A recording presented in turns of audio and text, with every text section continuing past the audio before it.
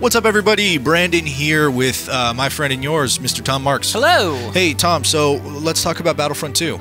All right. We've been playing a whole lot of multiplayer, haven't we? Yeah, and not always in the happiest of moods, I don't think.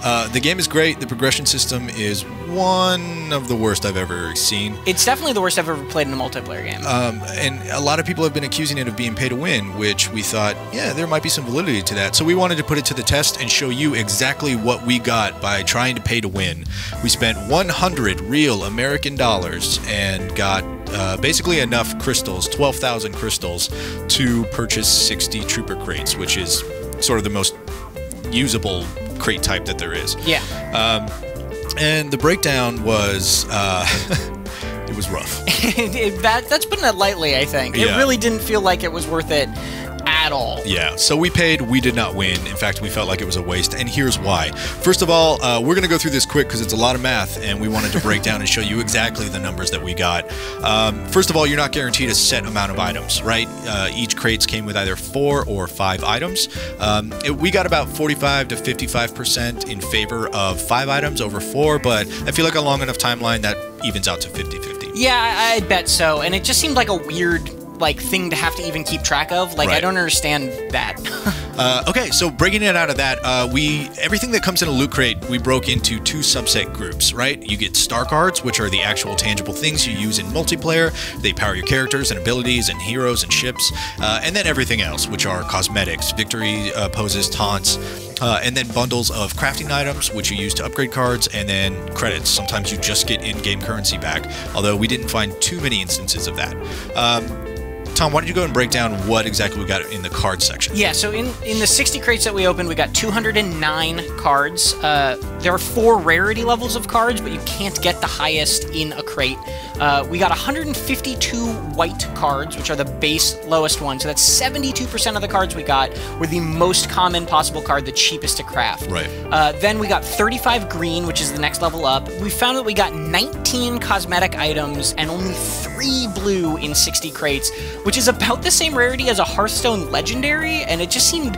About 1 in 20? Yeah, 1 in 20 crates you get a blue, and it just seemed incredibly punishing that was how low, or how few we got, especially considering that there is the purple level above that you then have to craft those into. Yeah, so about 72% were white, 16% were green, and about 1.4% were blue.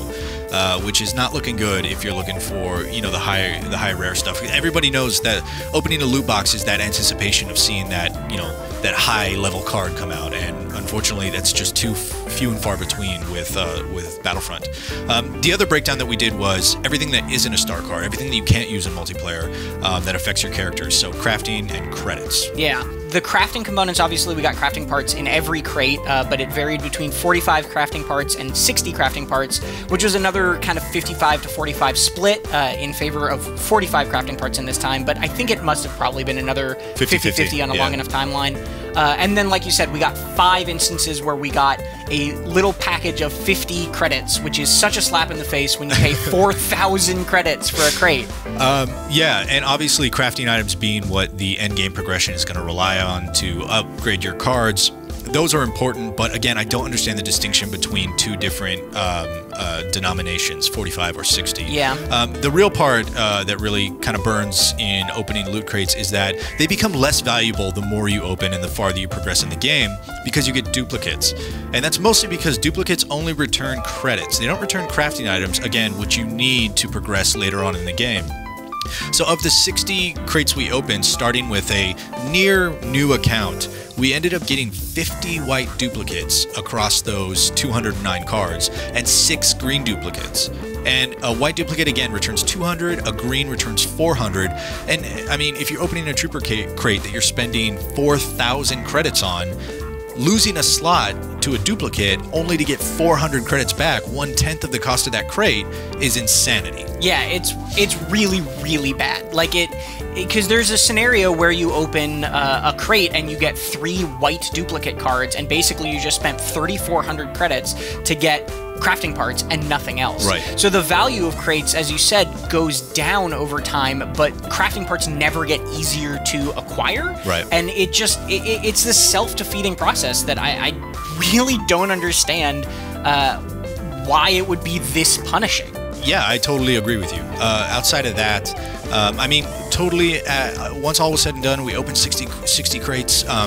We ended up netting about 15,800 credits based on the return we got from duplicates and those 5 small credit bundles that we saw over the 60 crates. And then we ended up netting about 3,000 crafting materials as well, you know, from the guaranteed crafting bundles that we got in each crate, which, the tale of the tape is, it's not worth it. Yeah, it's really not. Like, to put that in perspective, a third of the white cards we opened were duplicates, but the money refund, or the credit refund that we got from opening those duplicates was only enough to almost buy us 4 crates. Yeah. So that's crazy. Like, that is a really, really bad payoff there. Yeah. The crafting parts, having 3,000 crafting parts is very helpful in kind of building up an early collection, but even then, I think 3,000 crafting parts would only let you get about 7 or 8 third level cards to 4th level. Right. And 7 or 8 is like, you know, that's enough to max out almost 3 classes or almost 3 heroes. It's really, really punishing in how much we got. 3,000 crafting materials is enough to take a white card to a purple card 3 times? 4 times? 4 times, yeah. Which is insane. So there you go. There you have it. You saw our numbers. You saw our breakdown. I really hope this video helps inform you about your purchasing decisions, whether or not you're going to buy, you know, that premium currency to unlock more loot crates, or just grind it out if you keep playing Star Wars Battlefront 2. Tom, I don't know if you enjoyed opening these loot crates. I did not personally. No, I didn't have much fun. We opened 60 boxes. Opening a loot crate is supposed to be fun. It's supposed to be like a little present and a reward, but it just sort of felt like an underwhelming experience. Yeah, especially with the server error messages popping up when we were opening them as well. Well, that's a whole nother issue. But there you go. That's the tale of the tape. We tried to pay to win, and we paid and lost. But for much more on Battlefront 2, as it evolves and as we continue to play it, and for Tom's final review of the game, which might already be live by the time you're watching this, just for all of that, and Star Wars, and video games, and everything else, keep it right here on IGN.